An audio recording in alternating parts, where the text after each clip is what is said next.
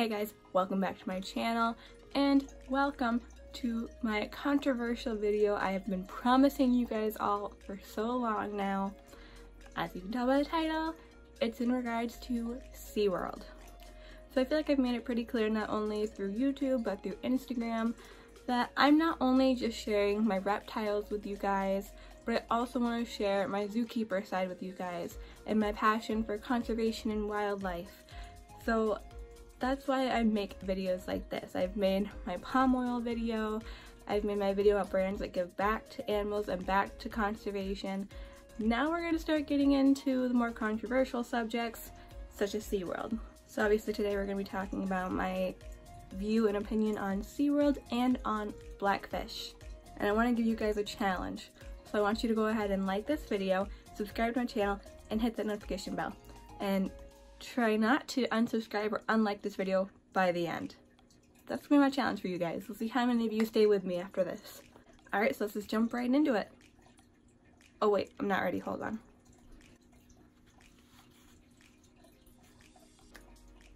Okay, so let me start with the obvious. I'm obviously a SeaWorld supporter. That is right, you heard me correctly, I am pro SeaWorld. You guys are probably like, oh my god, what the heck? Like, you went to school for animal behavior ecology and conservation. You love animals. Haven't you seen Blackfish? Have you even been to SeaWorld?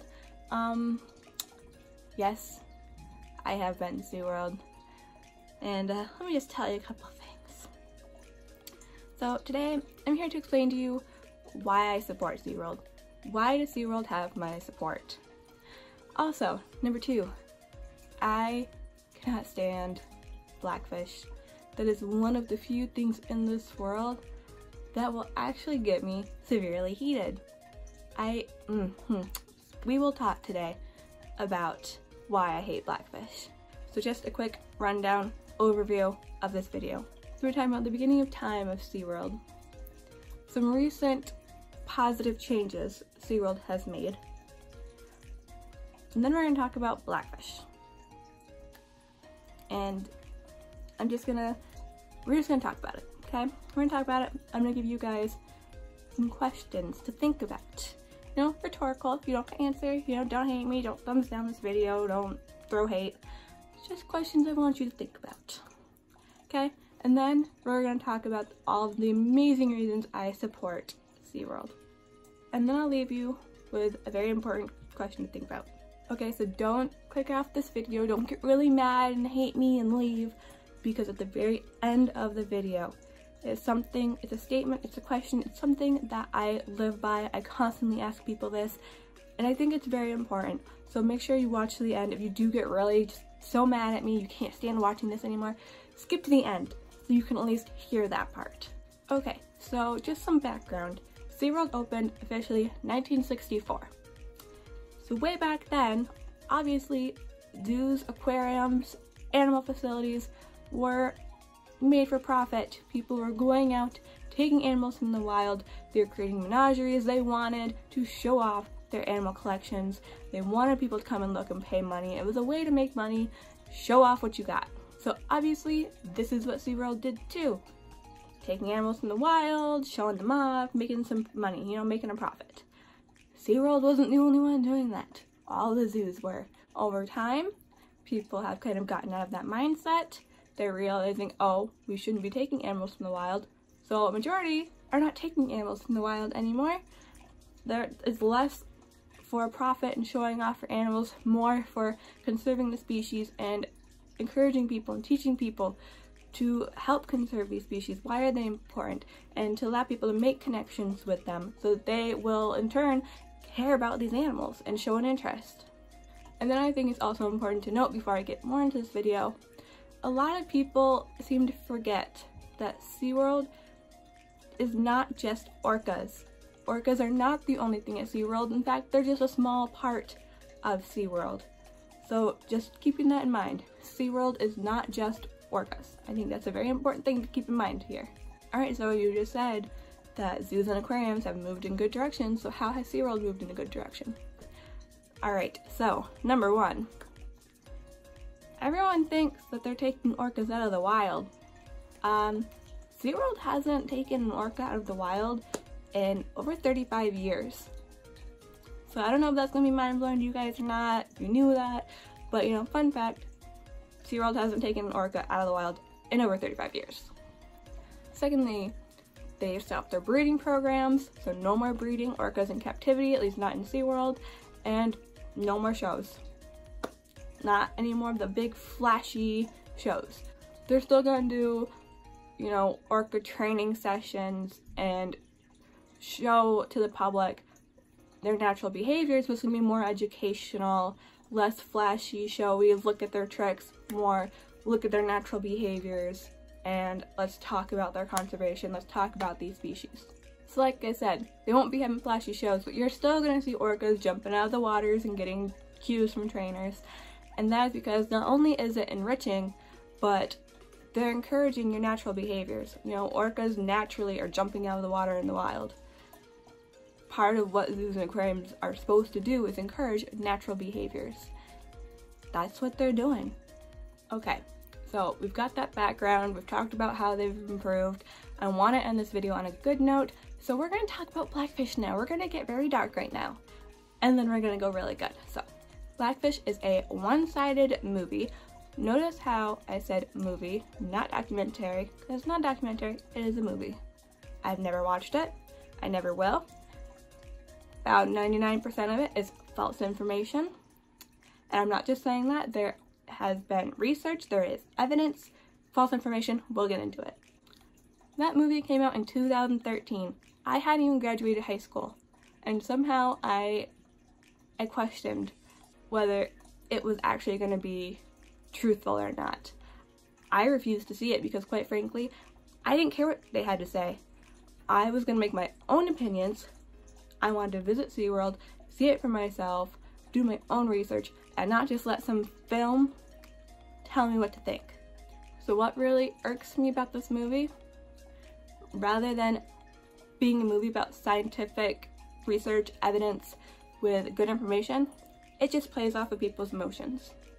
Now, I'm not saying it's all completely just lies and faults. It is lies and faults for the time period that we're in and for when the movie came out. A lot of what they focused on were issues back when the parks first opened. Way back then, no zoos and aquariums were at the top of their game. None of them were great. A lot of them were still just trying to make money and show off animals. So yeah, SeaWorld's gonna look awful when you focus on the 1960s and 1970s. And that's what they did. It wasn't like, oh, here's stuff from, 2012, 2013, because, we're making strides in the right direction. Let's go back 3 decades, 4 decades, and show all the dark times when we were really just trying to make money. Because then people aren't paying attention to the good things. They're only seeing what SeaWorld used to be like. Okay, so now before you guys get all defensive and tear me apart for talking about Blackfish without seeing it, let me explain. I do have ways that I'm able to talk about this. So, being in college, I get the pleasure of meeting Heather Hill. Heather Hill is a comparative psychologist, a marine biologist, and a marine mammal specialist that has studied marine mammals in captivity for over 20 years. Most of which she did in SeaWorld parks. Now Heather, she is pro SeaWorld. And she had very valid reasons. And she had a lot of interesting things to say, which is why I'm here now talking to you guys. So between listening to Heather speak, watching interviews, doing my own research, I do have some things I want to say about Blackfish. There's a lot that I'm not going to cover just because I feel like I don't have the right to talk about it without seeing the film. So like certain parts of the movie, I haven't seen the movie. I've seen clips, Heather showed us clips, but I haven't actually seen the full movie. So we're just going to talk about a general overview, kind of, which still isn't enough to make me hate the movie. So I already told you, the movie plays off of your emotions instead of using science. How do they do this? Quite frankly, I'm impressed. I double majored in digital media arts, so I have to give them credit for doing this. So, throughout the movie, think about the music that they're playing. they will show you just a plain old video of the orca swimming. But because they paired it with the music they paired it with, it made them look aggressive, it made them look sad. No matter what the footage was, because of the music they paired with it, it made you switch to the emotion they wanted you to switch to. That is like a very good trick a lot of filmmakers use when they're trying to create an emotion and get you to think a certain way. They use the music to their advantage. Okay, now don't get me wrong, I can understand how someone that has seen Blackfish without ever going to SeaWorld or doing their own research would hate SeaWorld. So back to Heather Hill. Obviously, she's done so much research over the years. She loves marine mammals and she knows them pretty well. She's very intelligent. I love listening to her speak. You can tell she knows what she's doing. So part of her research and things that she has done is take parts of Blackfish and just debunk them. And she does this using science, using research.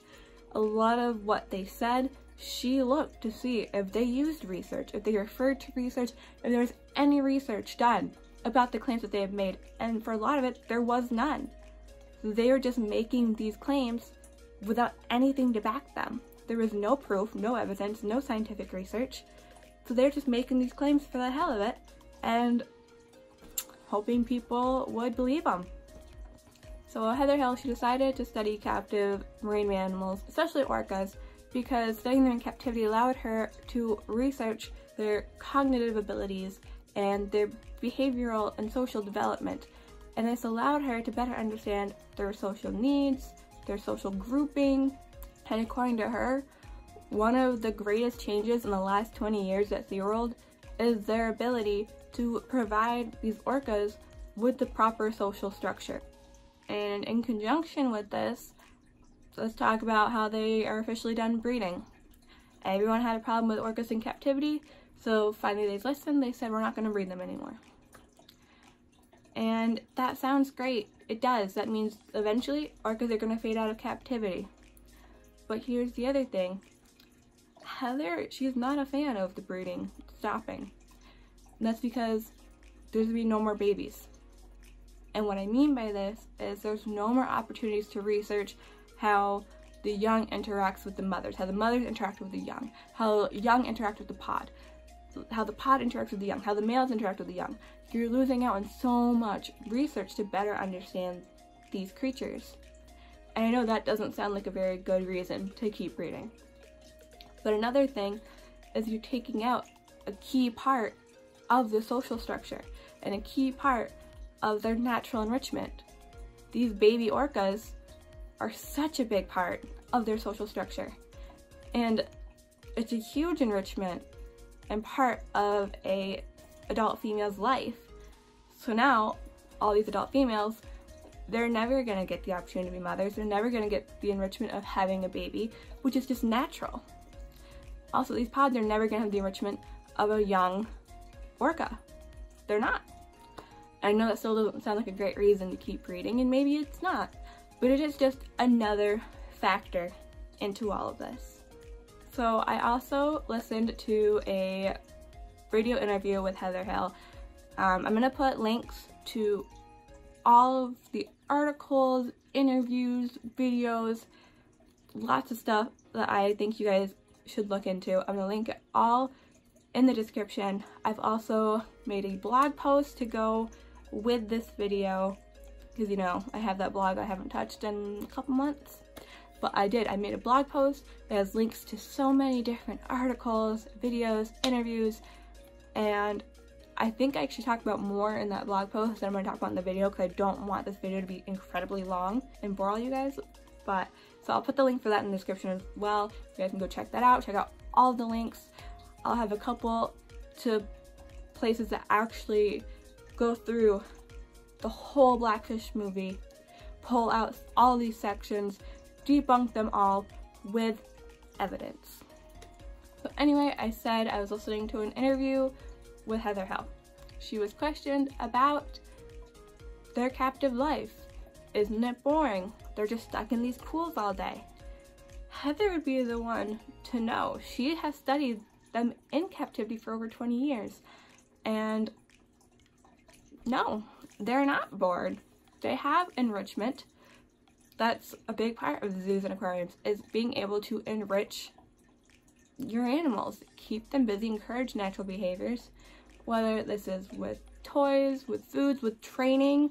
A lot of people hate that these orcas are having training sessions and are flipping out of the water. It's enrichment. It's a natural behavior. And we're going to talk about this more in a minute. So, because she is studying their behaviors, she has been able to see how this captive life affects their behaviors. And she said, actually, because they're not having to spend time hunting, they're not having to spend time worrying about surviving, they have so much time for other things, other play behaviors, other social and like individual personal behaviors. You get to see the personality of these orcas more. So she says it's actually really interesting to watch them because they have so much more time to do other things.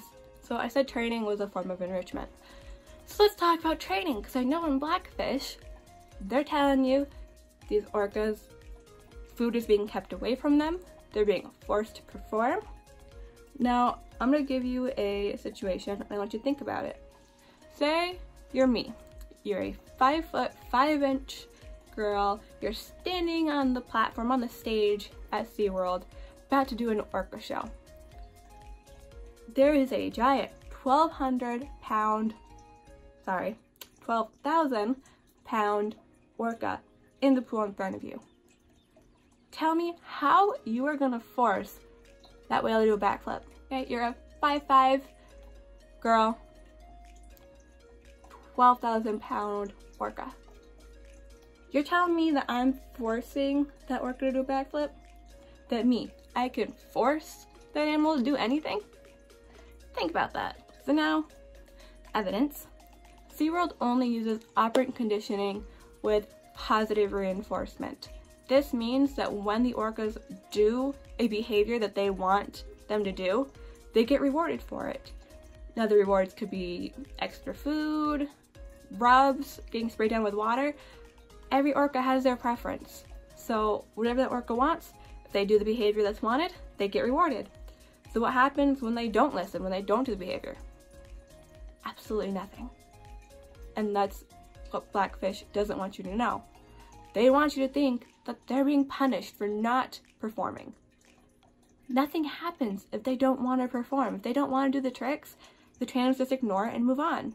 So all these orca shows and how they're being forced to perform, no, they're not. They have a choice.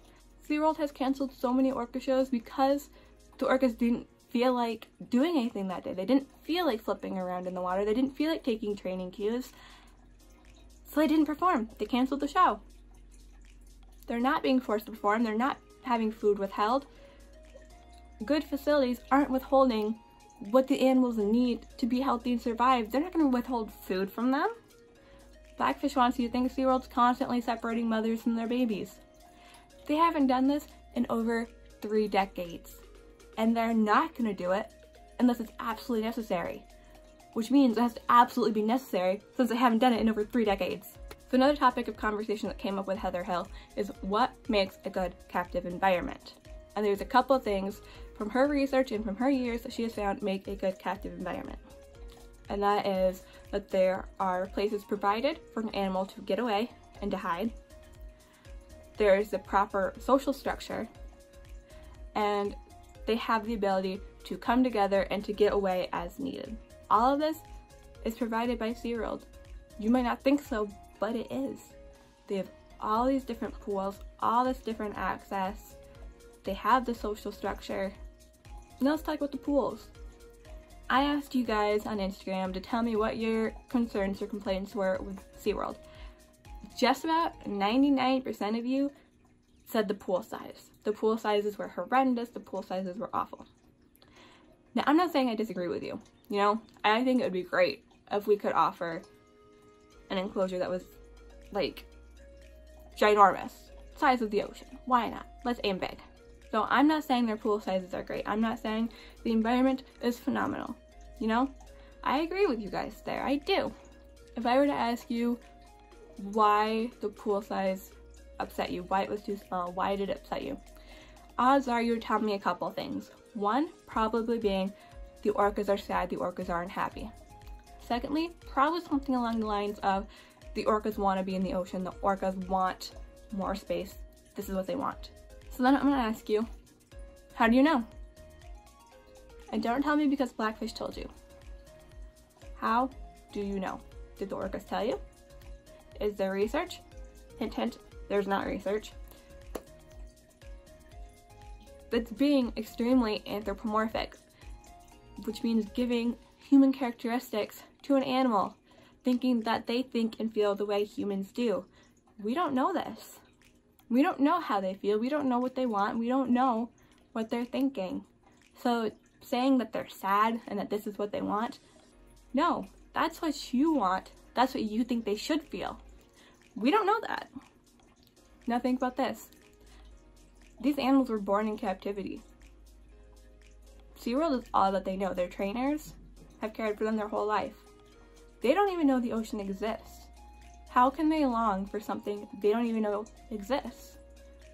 Those pools that they've been in, that's all they know. That's home to them. That is what they know. That is what's comfortable for them. Would they be happier in a bigger place? Probably. Who knows? Maybe. Could it also stress them? That's also a possibility. So a lot of people are also pushing for sea pens. Why don't we take them out of those pools, put them in a sea pen, you know, a blocked off area in the ocean so they can be in the ocean. They have tons more space. They're practically wild and free. See, here's the problem with that. That sounds great. You know, it does. When I first heard about it, I was like, yeah, let's do it. Here's the problem. These whales have been in these pools their whole life. It's what they know. Their trainers have taken care of them. They've had vet care. These pools are also tested constantly. They're treated to be kept at the perfect levels. So these whales have been kept in perfect waters their whole life. Putting them in the ocean, we don't know what's going to happen. There's the pollution. We can't control what the water in the ocean is like. We could possibly be putting their health at risk, and that is something that SeaWorld has come out and said. They've said, we would love to do this, but that involves putting our animals at risk and their health at risk because we don't know what's going to happen. So it just seems unfair to put a whale out there knowing that it might die, it might get sick, it might not make it. And all of the people at SeaWorld, all the trainers, they love those animals. You've ever talked to a trainer, if you've ever watched interviews, those people love their animals. They love SeaWorld. I can't see any of them being like, yeah, let's put this whale out there and hope it doesn't die. So I'm not saying it's completely out of question. I think people are still looking into it. They're still doing more research, seeing how we can maybe make it possible. But in perfect waters, you know, they're going to be seeing fish and other things swimming around for the first time in their life. It might just be more stress and harm that it's worth at this point, especially if we're stopping breeding and soon we're going to have no more orcas in captivity. I don't know. It's a very conflicting area and more research needs to be done before we can go further with that. So I said the whales also have access to more than one pool. Some of the pools are smaller than others, and I've heard from trainers, Heather Hill, many other sources, that when they have free choice and they can choose what pool to be in, some of them actually choose the smaller pools because those are their favorite pools. Those are the ones that, you know, have the fun stuff, have the fun enrichment, have, you know, they get rewarded in those pools, so that's where they want to be. We don't know what the whales want. We don't know what they want to be in the ocean and that they're upset in their pools. When a lot of them are choosing to be in the smaller pools when they have access to the bigger pools. Those are all just things to think about. So think about this. This goes for all animals, not just orcas. But, you know, kids watching TV. He sees an orca on TV. Okay, cool, you know, it's an orca. Now imagine he goes to SeaWorld. And he's at the orca pool, right at the glass. And right on the other side of the glass is an orca. Imagine how life-changing that experience is for him. imagine how much more of a connection and an appreciation he has for those orcas than he would have gotten from TV or from a book. This is something I love about zoological facilities, is they allow people to come face to face with all these animals they would never see otherwise, and to be able to make these connections, because that's how we get more people to care about these animals and to want to make a difference. You guys might just tell me, well, tell them to go and see them in the wild then. Girl, you know how many people can't afford to go up to Alaska to go whale watching? And there's always a possibility that you won't actually see anything. So for a lot of people, this is the only way for them to experience these animals. Is this a good reason to keep orcas in captivity? Maybe not. But while we have them, you know, let's let people make these connections. Let's let them form these bonds so they care. Oh, and another thing, they claim that captivity severely shortens their lifespan. They don't live nearly as long as wild orcas.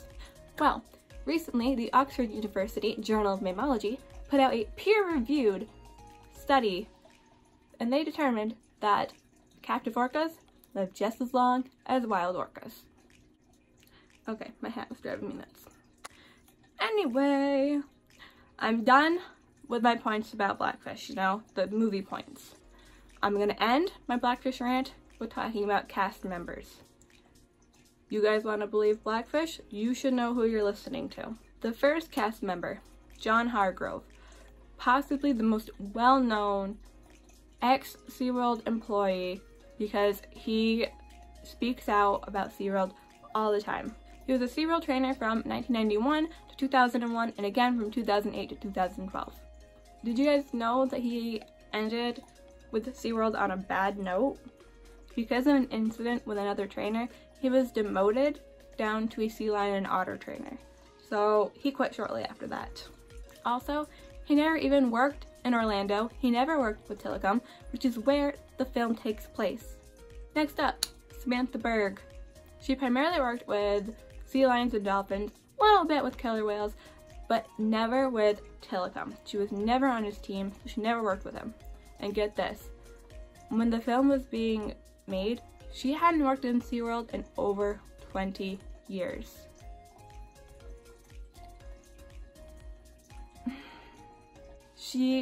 20 years, it's 2 decades. You know how much can change in 2 decades? Later she admitted that her knowledge of the protocols, the training protocols, the staff protocols, all of that only went up to 1993. The film was made in 2013. That's a huge gap and a lot that she doesn't know. But does she really have the right to talk about what SeaWorld's doing wrong when she hadn't been there in 20 years? Next up, Kim Ashdown worked with sea lions, dolphins, beluga whales, not even with killer whales. However, her too, she was never assigned to Tilikum's team, she never worked with him, and she never performed water work with the orcas, which is, you know, getting in the water and doing that performing and training with them. Never did that. Next up, John Jett, similar to Samantha Berg, hadn't worked in SeaWorld in over 17 years. He only worked there from 1992 to 1996. However, he did work with the killer whales. However, he had very limited interaction with them. He was always under the supervision of spotters and a senior trainer. He was never in charge of Tilikum's husbandry or training sessions. He was later demoted to sea lion and otter because he was not a strong swimmer, and rumor has it, the orcas didn't like him very much. So what are you gonna do if a giant 2,000-pound animal doesn't like you? Next up, and possibly my favorite person on this cast list because it's just so ridiculous, Dean Gomersall. And I apologize, Dean, if I'm saying your last name wrong. Not really, but you know, I'll apologize. He worked with belugas, sea lions, otters, never with the killer whales. In fact, got fired for purposely kicking an otter during a training session. Lastly, Jeffrey Ventre. Ventre, again, sorry if I say your last name wrong, not really, but whatever. Again, another employee. Hadn't worked at SeaWorld in over 17 years. However, he did have 3 years as a orca trainer. But get this, he was also fired. He was fired for sticking his head inside of the mouth of what was labeled an aggressive orca. Pretty smart, right? So let's say I'm impartial to SeaWorld. I've never been there, I don't know anything about it, I've never seen Blackfish. Let's just say that's the case. You hand me that cast list and I read through all of that, I'm automatically not going to believe anything that is said in Blackfish, because none of those people sound like people I would want to listen to. They don't sound knowledgeable. They don't sound like people I can trust. They're all people that have an axe to grind with SeaWorld. They were either fired, they were demoted and quit, or they hadn't worked there since SeaWorld was probably a bad place, you know, 2 decades ago. All zoos are bad back then. So, you know, you have this lady, she wants to make a film about how bad SeaWorld is. She comes up and finds these ex-employees that have an axe to grind and offers them a lot of money and tells them they get to be in a movie. You would probably do it too if you were them. So just to conclude my Blackfish rant, there was one cast member I did not mention, and that is Mark Simmons.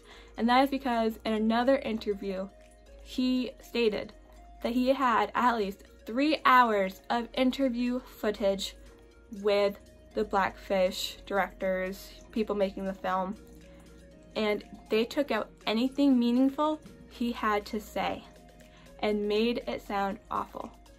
Typical, you know, journalism, newspaper, whatever it is, strategy, twisting what people say and like picking and choosing what you say to make it sound the way you want it to sound. You could tell he loved his job, he loved the animals. He said, if I thought these animals were being mistreated, if I thought SeaWorld was an awful place, why would I have stayed and worked here so long? So the link for that interview will be below. Also, you can watch it and decide for yourself. So to conclude my Blackfish rant, I beg of you, do your own research. Do not make your decisions on SeaWorld based off of Blackfish. That is not a valid reason to hate SeaWorld. It's not. I tell everyone, you know this, I always say, do your own research when you're getting an animal. You can watch all the care guides you want on YouTube. You can watch my care guides. I don't want you to take what I say and just basically go off of that. I want you to do more research. I want you to decide for yourself what is right and what is wrong. That's the same thing here with SeaWorld.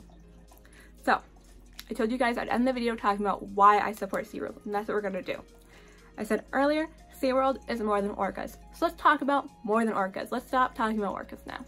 So I'm hoping most of you know about SeaWorld's rescue and rehabilitation program. I'm hoping. If you don't know, now you know.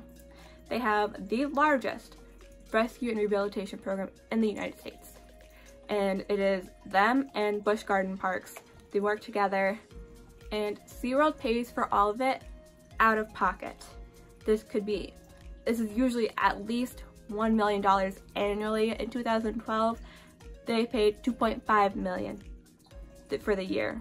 What's even more amazing is they're under no obligation to rescue the animals and to rehabilitate them and to spend all this money. No obligation. In fact, the teams that go out are made up of animal care staff and rescue volunteers.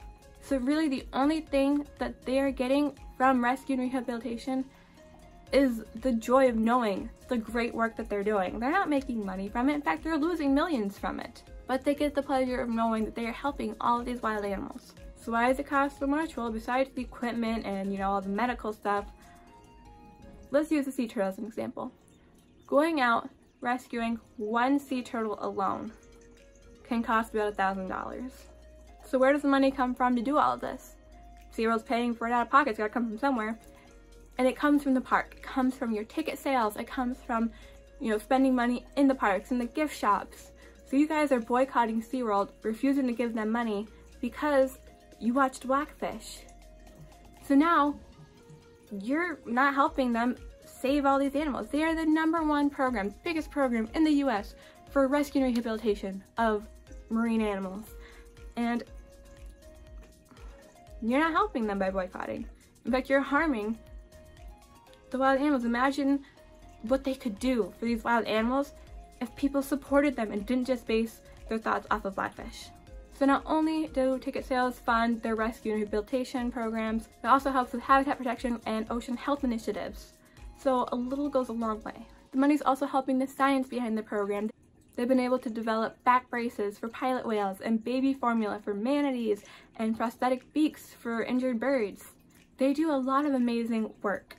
If you're anything like me, you want to see numbers. They've had over 34,000 rescues. This includes 528 cetaceans, 7,972 pinnipeds, 2,670 reptiles, 22,147 birds, and 273 other mammals. And to top it off, like most zoological facilities now, they have completely gotten rid of plastic straws and plastic bags inside of the parks. So like I said, I've been to SeaWorld, and recently, I went in 2016. So I was a sophomore in college. I was currently, at that moment, in a social organization of mammals class. We had just finished our marine mammal section.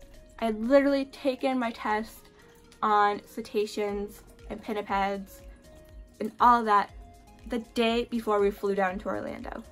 So I could not have gone at a better time. I had also taken zoo exhibitory classes.